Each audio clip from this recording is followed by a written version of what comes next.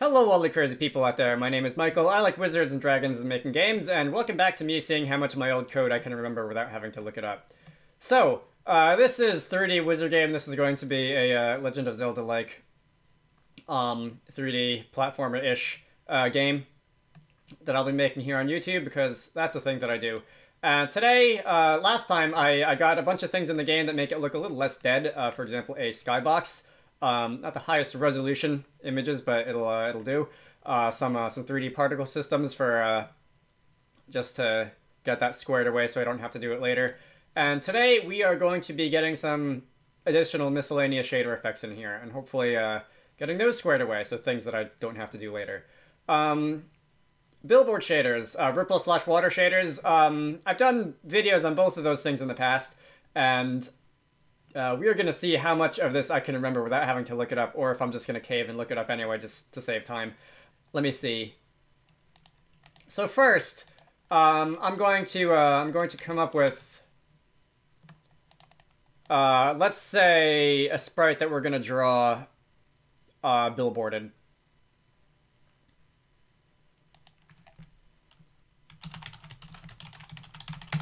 We can call that SPR billboard test. I'm going to just make this like... I need something that'll like stand out against the background. Alright, I swear this isn't supposed to look creepy. Alright, that's gonna look immensely creepy. Let's not do that. Let's maybe instead,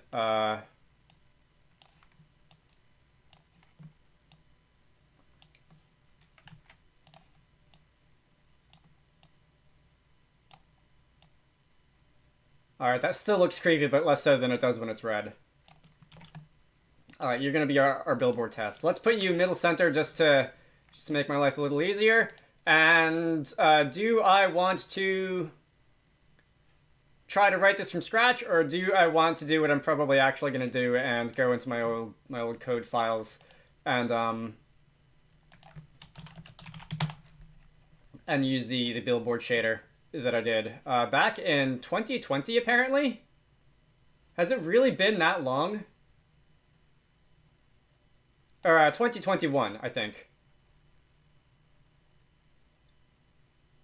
Hang on. Nope, it really was 2020. Wow, that was a long time ago now. Alright, so there's a few things I'm gonna need. One is gonna be draw sprite billboard. And I'm just going to take this. Let us create ourselves a script, and we are going to use that to draw our sprites billboarded. I'm also going to go into the shaders and grab the shd_billboard shader. I believe what I'm actually going to mostly want is actually going to be in the vertex shader. This is going to require a bit of additional setup. Because I'm going to have to fold it into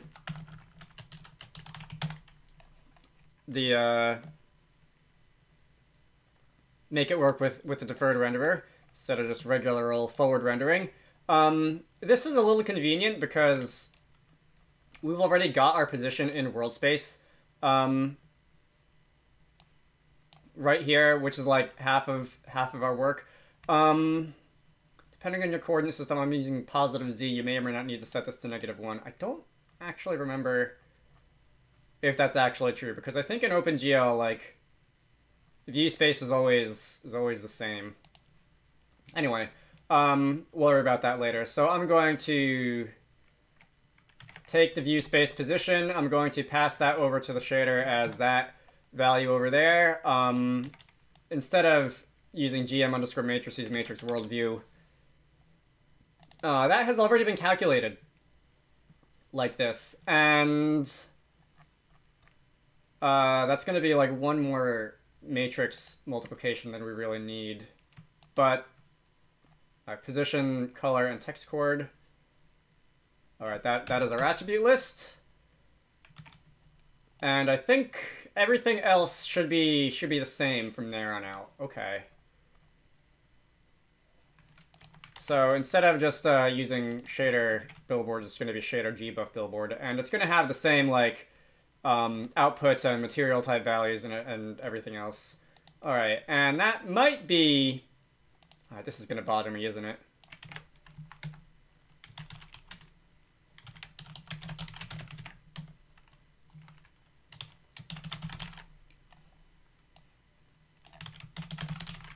That one, like, extra matrix multiplication, it's really not going to bottleneck the shader because it's going to have a lot of vertex batch breaks if you do it a lot. And I'm not even going to use this often. This is just going to be a very occasional effect that I'll be using on very particular objects because, as I mentioned in the original Billboard and shader video, I really don't actually like the effect that much, and I think a lot of people overuse it. Anyway, let's go into the draw event for obj_game, and let's try to draw ourselves a... draw sprite billboard. This can be SPR billboard test. The stem image can be 0. X can be, where do I want this to be? How about, let's make this like 440 so that it's hovering a little bit above the ground, and ZZ can be, let's make this like 100 on the Z. And hopefully we'll at least have something. And, okay, I definitely feel like we are not correctly setting the view space axis. If I comment that out for spherical billboarding. See, I'm just changing code randomly and guessing because I can't remember what I did. Alright, there we go. Alright. The transparency is not quite behaving. Yeah, we're having our material set, even though there's transparent pixels here. Interesting. Anyway, I probably should have a discard in there because this is going to be used on sprites with transparency more than likely. So let's get rid of that. Let's get rid of this comment also. Do not touch this future self, and all of us will be much happier. Let's see. If like this value's alpha is less than 0.9, I'm just going to discard. And I'm just going to hardcode that because all of the sprites that I'm going to use on this are probably just going to be no alpha blending at all. If I do change that later on, alright, that looks completely just awful, but get off my screen. If I do change this to have sprites that are alpha blended, if I'm like able to, I guess I could turn off the depth buffer and like set the 3D positions alpha to 0 so that the alpha material isn't written. Future me problems that are specifically like future me after I make some more artistic decisions problems. We've got ourselves a billboard shader.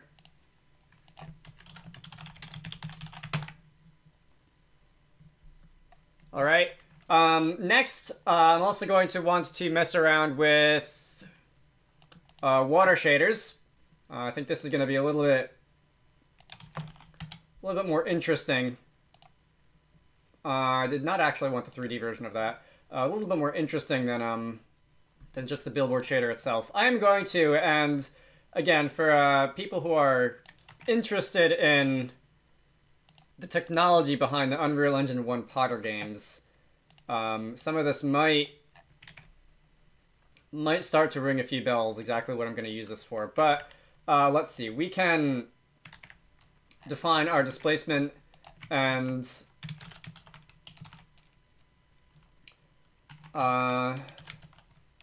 time uniforms up here, and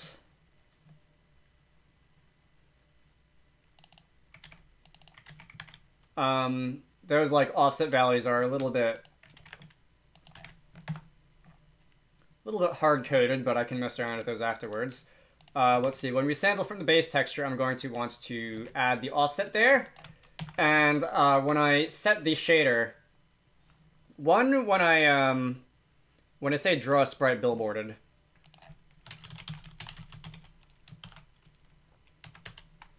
I will allow you to pass in the shader that you want to use here as an optional argument. The default will just be the regular Billboard shader, and the one that I'll probably actually be using will be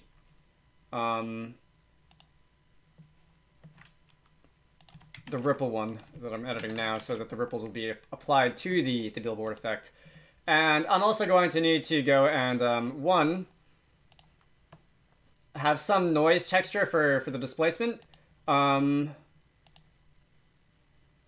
This may or may not be the noise texture that is in like one of the Nintendo games, so I may or may not have to change this out eventually. But I honestly don't remember what the noise texture that I used here was from. But for now, it'll work.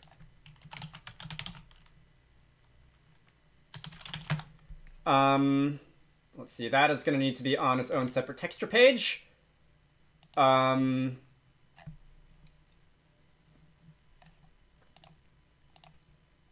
additional setup. When this is drawn, we're going to have to set all the values.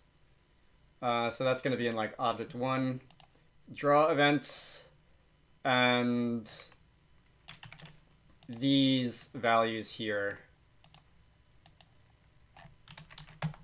All right, again, we're going to have to set that. Oh, you know what? The samplers.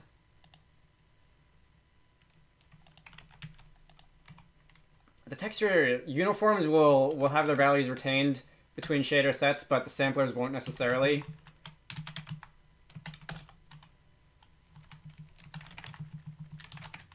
So I am actually going to have to do that in here. I don't want weird things to happen.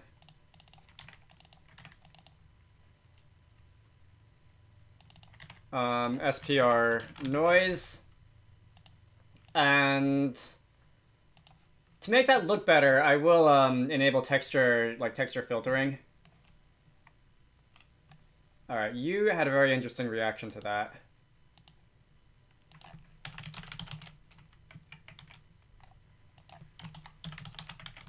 Because I also need to update the uniform names. Alright. So you are still having an interesting reaction to that, but in a more helpful way than I had the first time. So that's a good start. There's a couple changes I'm going to want to make. GPU set text repeat. I'm going to want to set this to true. GPU set text filter. I'm going to want to set that to true. I will set these to false at the end over here down there.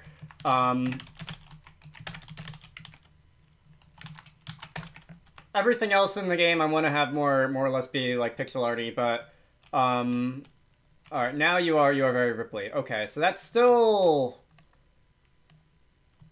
a little bit weirdly noisy. If I, for example, decrease the size of the ripples. Jasper actually commented on my original water shader video about this, and did point out that you generally would just use displacement.red-green channels instead of like grayscaling it. A little bit easier, a little bit faster to compute, a little bit easier to write, so I'll do that instead. And the offset, I'll divide that by like 16 instead. Okay, and that should produce much smaller ripples. Why don't you like that? Oh, that needs to be a vec 2.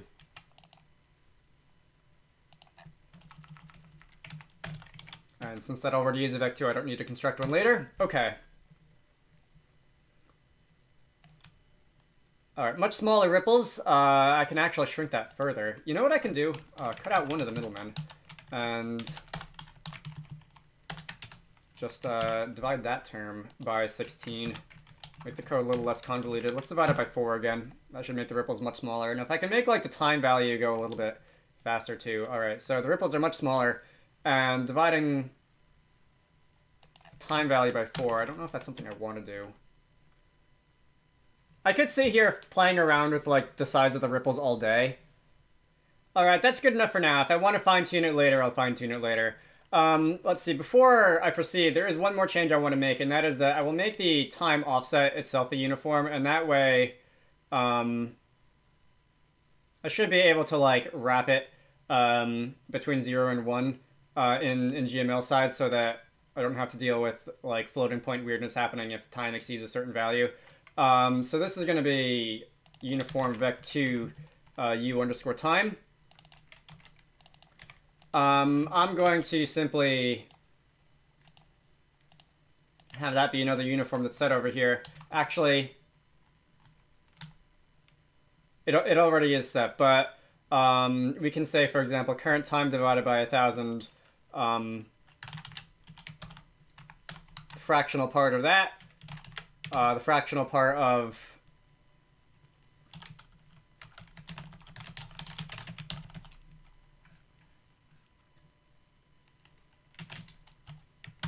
that divided in half, and that's really, this is really arbitrary. This just affects the way that the distortion texture scrolls, and I have texture repeating on, so that should, alright, that should produce more or less the same answer.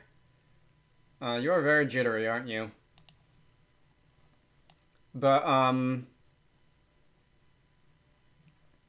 we're gonna have those scroll values wrapped between 0 and 1 so we don't get any, like, floating point weirdness kicking in. Okay.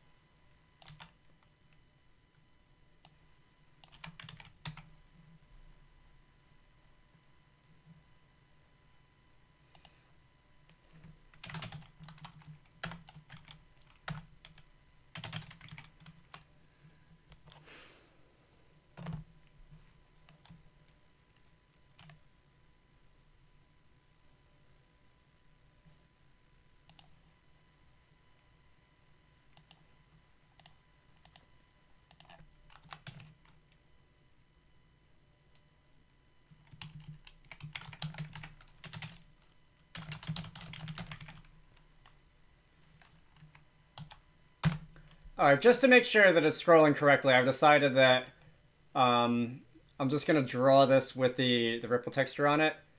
Alright. See, I still feel like we're scrolling like a lot faster than we really should be. Let me get this under control.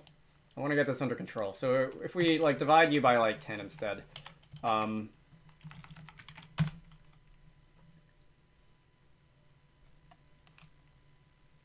Yeah, that's a much smoother scroll. I think about every 10 seconds you should go through a repetition. What if I actually don't do that? What if I just have you scroll horizontally? That's vertically. I want horizontally. I know my horizontals and verticals.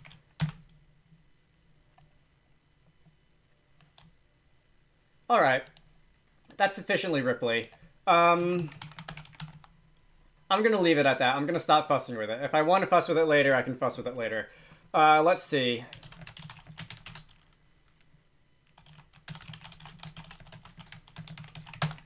That's going to be the Billboard plus the water ripply shader.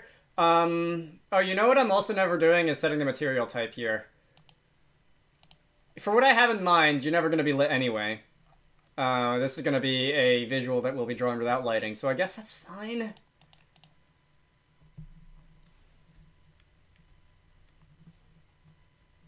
Like, I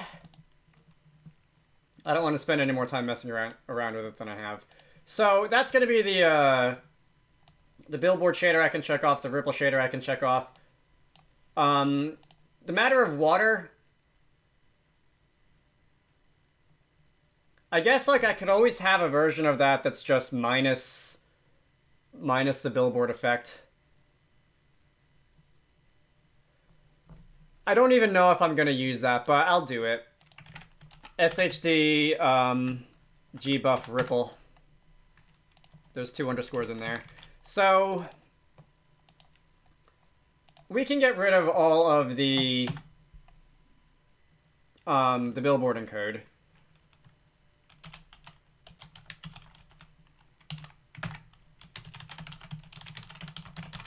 And we can bring back matrix world view times the object space position to put you in view space, and that's going to give us a regular old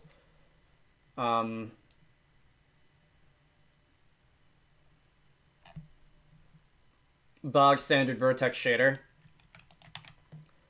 And if I were to do, for example, shader set on one of, like, let's have the rock pile ripple just because we can. So we're going to set the material type. We'll also have you rippling around and have the lit material. So we can use SHD gbuff ripple. And the rock that we draw in the corner.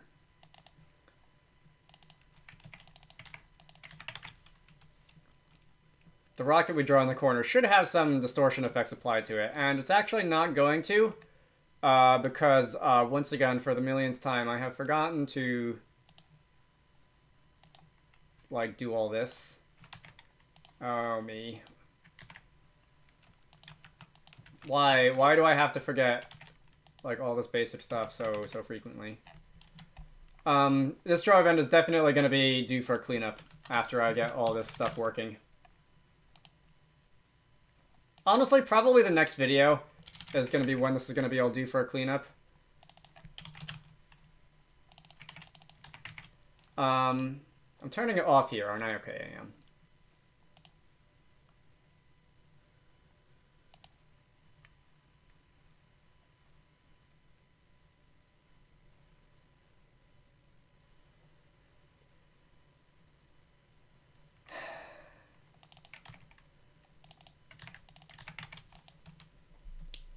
Save me from myself. Alright, it runs. And we have ripples happening on this rock. And it looks very strange.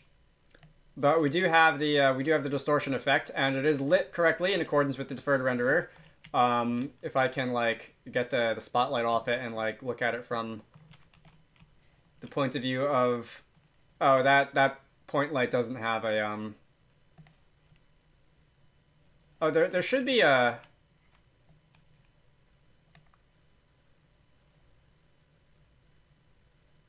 Are you a world space? Oh, you are getting lit. It's just very, very faintly from the front. Okay. I was gonna say, why does it look like it's not being lit? And then I realized that it was.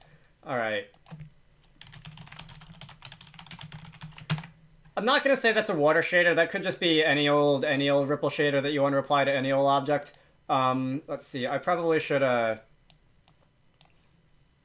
either bookmark that for when I post last week's video and I want to include that, or otherwise just, like, stop clicking on it when I don't mean to. We can finish that. I think that is going to do it for this video. This was definitely shorter. This definitely had a fewer hiccups in it than previous ones did. I'm going to archive all of these because we're done with them.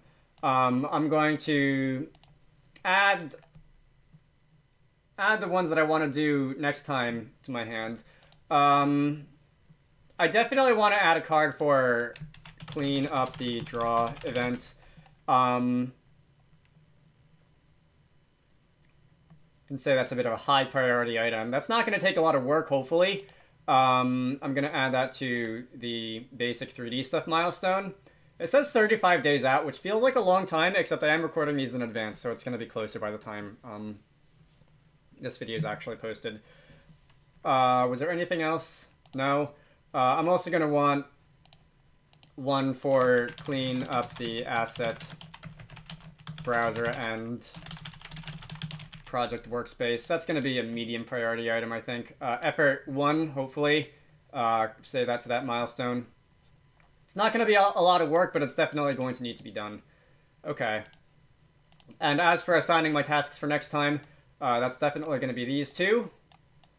And I'd like to have a video settings functionality ready to go, even if actually having, like, a settings menu in the game is still a very long way off indeed from this point. But I want to have things like a resolution manager and that sort of thing. All right.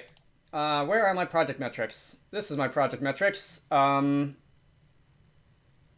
I feel like this looks a lot like it did last time, but that could be because I recorded last week's video and this one back to back. Anyway, I'm gonna end things off here. So, my name is Michael. I like wizards and dragons and making games. If you want the code for this, look for the GitHub repository in the video description. Look for the 0.5 release, which is going to be what we did in this week. I have a Patreon, so if you want to contribute to the channel, links to that can be found in all the usual places. Otherwise, I try to post about 2 game dev videos a week, one let's make a game like this, and 1 tutorial, so if any of that appeals to you, feel free to subscribe. I hope you all found this interesting, and I will see you all later. Special thanks to Army Armbuster, DJ Gibbles, Edward Holt, Game Maker, Gamer Player, Harold Gidry, Manta Ray, Project 103, Rowdy Coder, Syndra Larson, Squarecrow, VTroV, and Zenjament for supporting these videos. If you want to contribute to the channel, head on over to the Patreon page down in the video description to join the fun.